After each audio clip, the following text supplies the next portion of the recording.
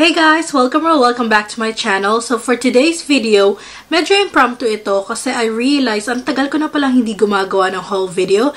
But today, here's one. I will be showing you the stuff that I got and my mom got from Nabibili AU and also Lux Organics AU. They are websites here in Australia to buy Filipino brand beauty products, cosmetics, and more. So yeah, kasi wala kaming Watsons dito. So those websites are godsend. So yeah, if you want to know what we've got, then just keep on watching. So the first thing I will show you are the ones that I got from Lux Organics. Technically, dalawang orders to.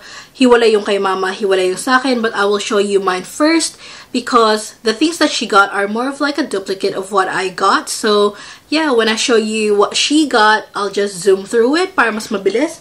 So yeah, the first thing I will show you from Lux Organics are these Premium Keratin Shampoo and Conditioner in the Castor Oil variant. So ito yung pinaka-favorite ko because nakatulong talaga siya pagdating sa hair fall ng buhok ko. Nabawasan siya, tapos it made it healthier, although hindi pa siya sobrang healthy at the moment, pero on its way na siya, so that's good. The next one I will show you are my Holy Grail skincare. So ito yung ginagamit ko every day and night. Ito din yung nakatulong sa skin ko para mawala yung mga pimple marks ko, and super love ko tong products na to. So the first thing I will show you is this Whitening Repair Ultra Light Glow Foam Cleanser. So itong cleanser na to, naglalather siya, and your skin will feel so clean afterwards without feeling very banat na banat, which I hate. So this one doesn't do that, so this is perfect. Also, I got the Whitening Repair Toner.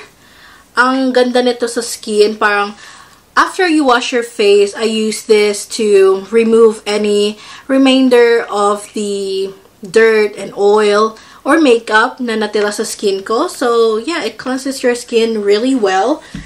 I also use this Whitening Repair Ultra Glow Serum. So, ito yung niacinamide 10%. Yan siya. I use this every night. Dalawa yung binili ko niyan. Ito yung isa. So, yun sila. Mga backup ko lang kasi almost paubos na yung akin. Also, I use this Aloe Vera and Snail Soothing Gel.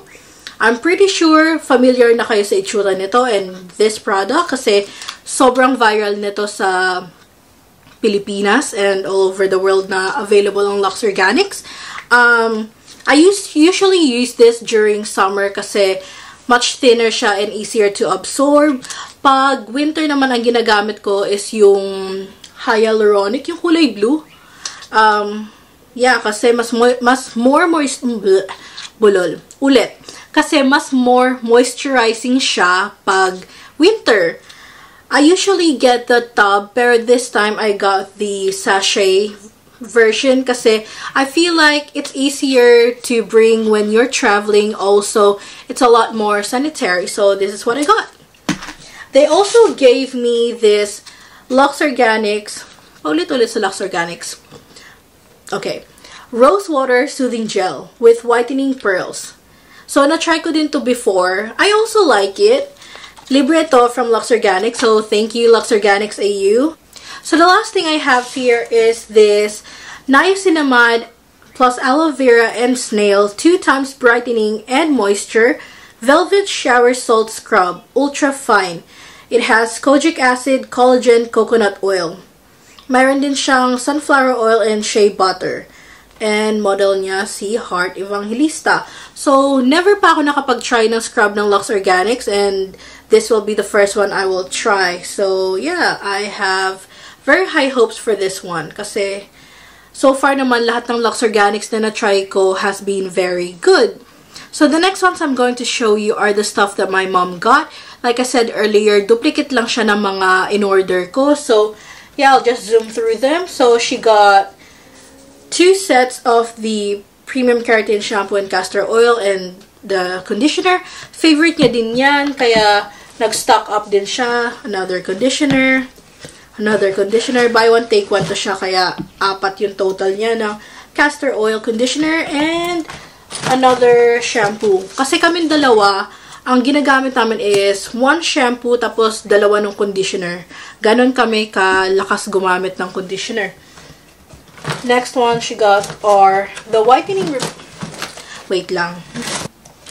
The next one she got are the whitening repair din na line ng skincare.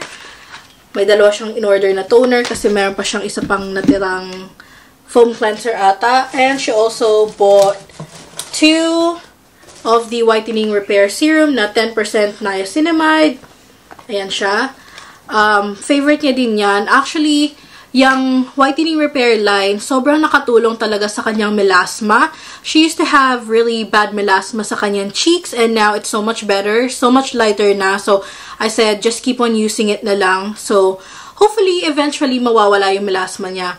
I'm not sure kung na-mention ko din earlier na after using the whitening repair line, naglighten din talaga yung mga pimple marks ko sa mukha ko kasi nung, I think, 2020, before I used Lux Organics products, ang tindi talaga ng mga pimple marks ko sa mukha. And the whitening repair line ng Lux Organics, sobrang nakatulong. So, yeah, that's a great product. So, if I were you, you should try it.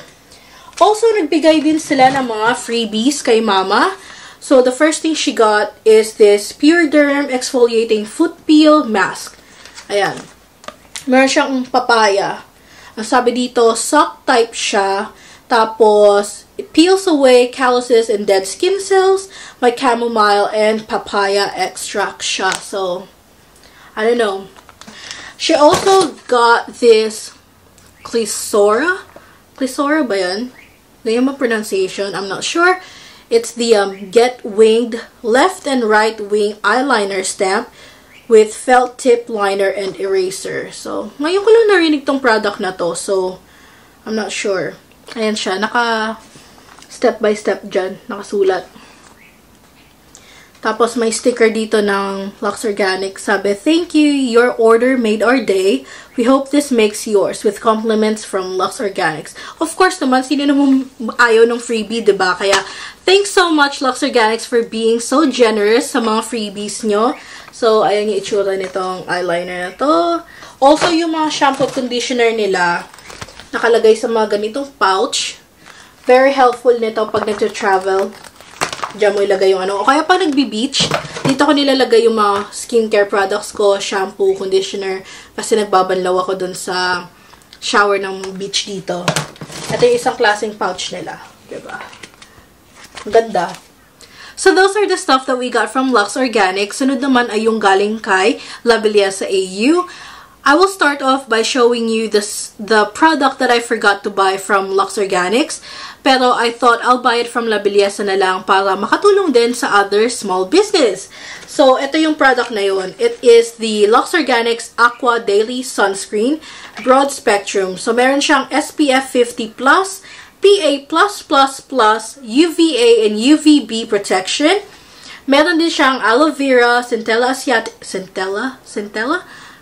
asiatica, and calendula extract. It is lightweight, non-greasy, and no white cast. So, very important na mag-apply kayo ng sunscreen even if nasa bahay lang kayo. At the moment, I'm using the Bello, yung whitening sunscreen nila na SPF 50+ din. Pero, magsiswitch ako dito sa Lux Organics because para pare-parehas yung skincare products ko from the same brand na lang. So, yeah, first time kong itatry din ito. So, the next ones I got from La Belleza AU are these Bello Sun Expert products. So, bundle ito silang dalawa. So, this one is the Translucent Loose Powder Sunscreen. Meron siyang SPF 30. I'm currently using the Bench Daily Spell in natural.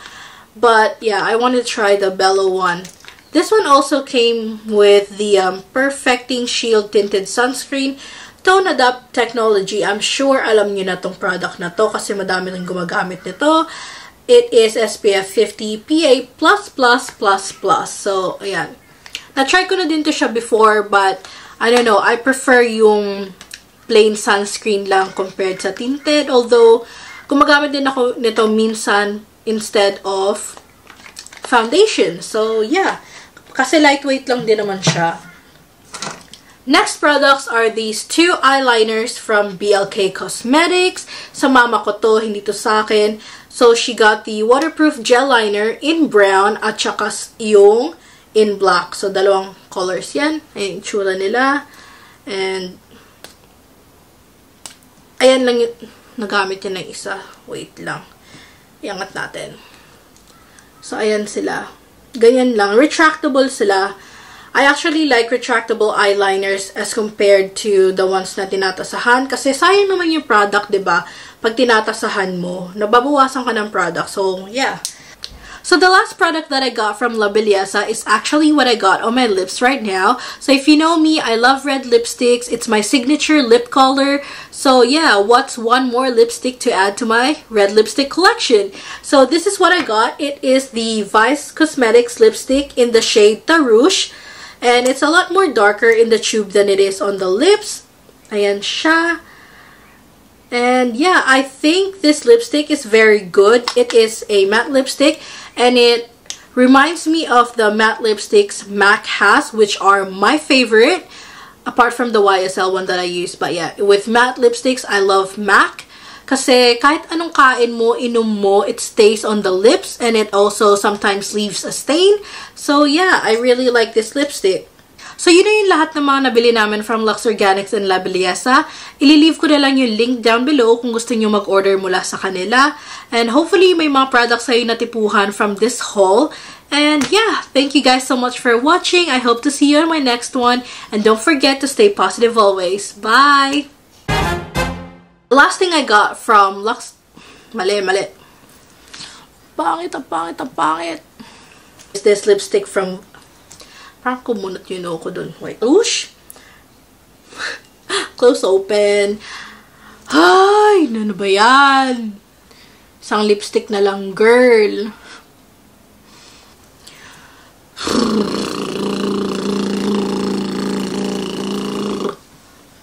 Okay.